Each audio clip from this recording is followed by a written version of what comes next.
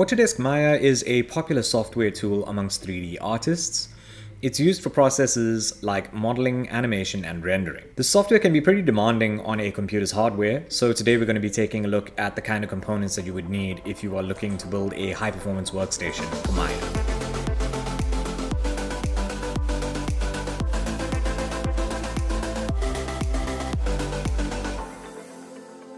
As I mentioned, there's a few different processes that make up a workflow in Maya. Maya can be used for modeling, animation, and rendering. When you are working with animation, you also have the option to do some scripting with a language like Python. Each of these processes makes use of a computer's hardware in different ways, so it is useful to take a look at which processes make use of the GPU, CPU, whether that's single or multi-thread, RAM. From there, we can talk about how to optimize your computer for these processes. So generally, the most important component for Maya is the CPU, but certain processes make use more of single core performance rather than multi-threaded performance. If you're mainly going to be working with modeling or animation, you're going to want to focus on CPU single-thread performance. Scripting and rendering, on the other hand, those are both multi-threaded tasks. So if you are going to be using a language like Python to speed up your animation workflow, that's going to be able to make use of multiple CPU threads. Rendering gets sped up by having multiple CPU threads as well. You are going to want as many powerful cores as possible there. In terms of graphics cards, Maya only really uses the GPU for the viewport. So having a more powerful GPU will make the viewport a lot smoother. Keep in mind though that you can also use a GPU renderer within Maya such as Arnold. In that case, you would benefit a lot more from a strong GPU than a fast CPU. It is a bit of a common misconception that you would need a Quadro graphics card for Maya, but even according to Autodesk specifications at the moment, Quadro is not required for Maya. You are able to get optimal performance from a GeForce card, and in fact, GeForce cards are officially supported. Speaking of Autodesk recommendations, we can take a look at their website and we will find their requirements, which are actually quite minimal. These are of course just the minimum requirements. We would absolutely recommend a much more powerful machine than what is specified here. All you need is a 64-bit Intel or AMD processor with multiple cores, which every CPU released at this point in time falls under. 8 gigs of RAM at least, 4 gigs of space, 3-button mouse, and we're also going to take a look at their list of supported graphics cards. You'll notice that the first ones they list are NVIDIA's latest Quadro graphics cards, including the RTX A3000 to A6000. There's also some of the cards that were released last year, such as RTX 4000 to 8000. A few other Quadros. A lot of these you'll notice are Quadro, but you will also notice GeForce cards are officially supported as well. Everything from, okay, firstly, this is actually a mistake. This is not an RTX 1650, it is a GTX 1650. But everything from even as low as a 1650 to a 3090, these are officially supported by Autodesk. So in terms of what we'd recommend, you are going to want a CPU that has a great balance of single and multi-threaded performance. Of course, depending on which processes you make use of more in your personal workflow, that is going to dictate which particular processor you opt for. So at the time of recording, which is April 2022, there are a few CPUs that I would narrow down as the ideal options. The first one would be the Intel Core i9-12900K. Of course, you would overclock that. There's the Ryzen 9 5950X. Threadrippers are good in certain cases. For the sake of this example, I included the Threadripper 3970X because I feel that that has a good balance of, a really high core count without being quite as expensive as a 3990X. In this example, I also included the i7-12700H, which is Intel's latest i7 laptop CPU. So looking at these examples, you can see the 12900K specializes in single-thread performance, while its multi-thread performance doesn't quite match that of the 5950X. Beyond that, the Threadripper has absolutely ridiculous multi-thread performance, but it does lack in single-thread performance. The i7-12700H actually outperforms the 5950X in single-thread performance if you are looking for a mobile option, but keep in mind, its multi-threaded performance is nowhere near any of the three above. There are a few other considerations when you're looking to buy a laptop. We always recommend a desktop over a laptop, but there are certain instances where a desktop is simply not an option. So to continue on these points with these recommendations, If you're going to be doing more modeling and animation without scripting, an Alder Lake Intel would be your best bet. But if you are going to be doing a lot of rendering, and this takes up a lot of your time, large projects, you're going to want something with a lot of threads. If you really need multi-core performance, the Threadripper would be your best bet. We haven't been recommending the Ryzen 9 5950X quite as much recently because the i9-12900K supports much more modern technologies and it also costs a lot less.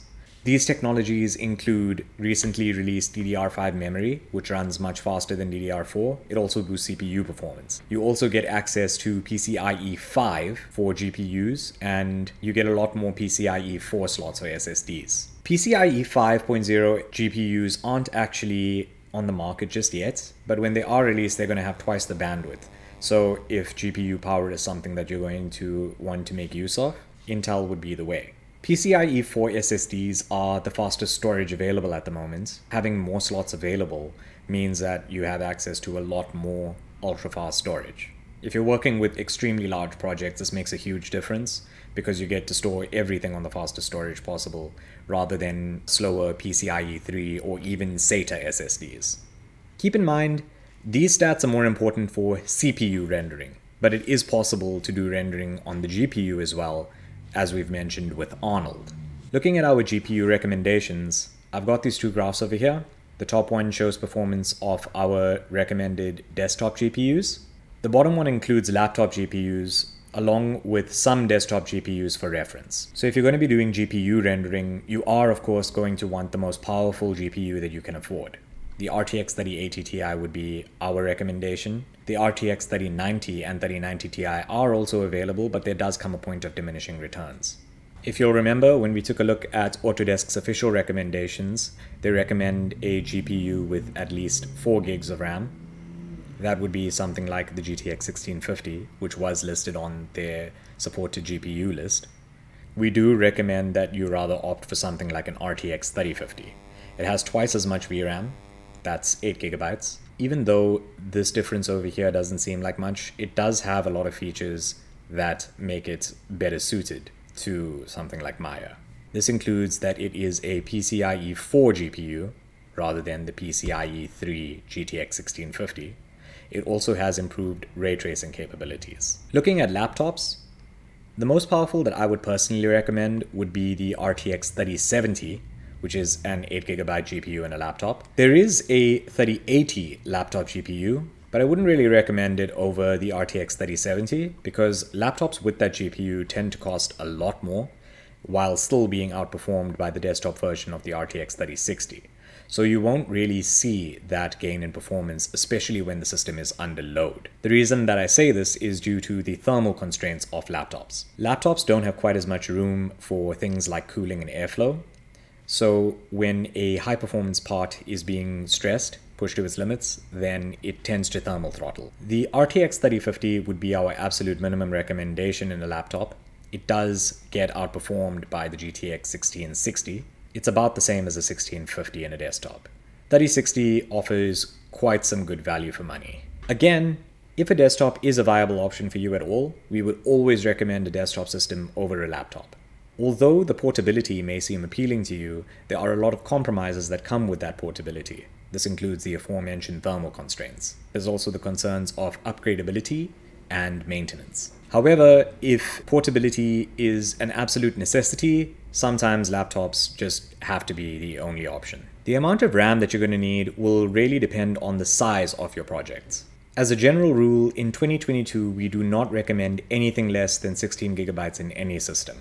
Having only 8 gigabytes of RAM at this point will even make just browsing the internet a little bit frustrating. 16 gigabytes is a good place to start for Maya. However, a lot of people are going to want to opt for 32 gigabytes instead. This amount of RAM does give you more headroom for things like multitasking and future-proofing. Since the CPU does get divided up for rendering, each core does make use of a certain amount of RAM for rendering. If you're working with extremely high resolutions and you're going to be working with complex lighting, then you may even need 64 gigabytes or more.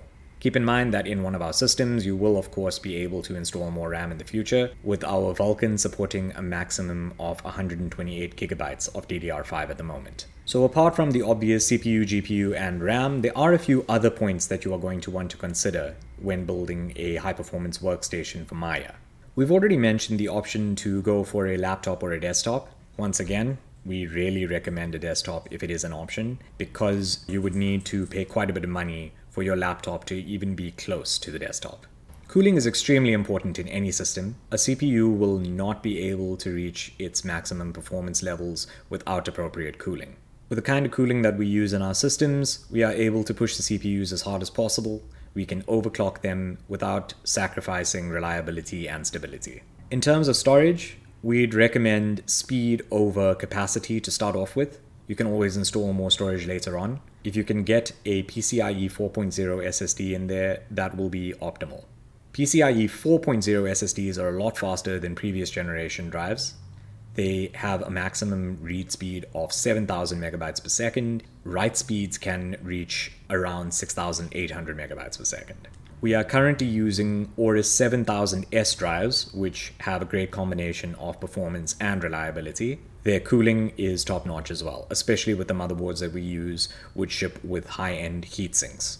The motherboard is responsible for all the connectivity and power delivery of the system, so you're going to want high-end cooling on the motherboard, large heatsinks, high-end VRMs with a lot of power phases. You're also going to want to make sure you have built-in Wi-Fi and Bluetooth, because if you're spending money on a system in 2022, it's just unacceptable to not have Wi-Fi built in. Another component that other builders often skimp out on is the power supply. A high-performance power supply is essential in ensuring the longevity of your system. It will make the system a lot more reliable and stable. Just keep in mind that efficiency is at least as important as wattage. So we would always recommend a power supply that is at least 80 plus gold rated. When we're using larger power supply units, we even opt for things like 80 plus platinum or titanium.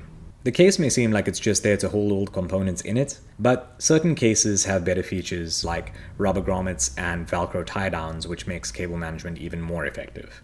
Clean cable management isn't just for aesthetic purposes, it also makes airflow better, it makes it a lot easier to build in and rebuild in, and it gives dust fewer places to settle.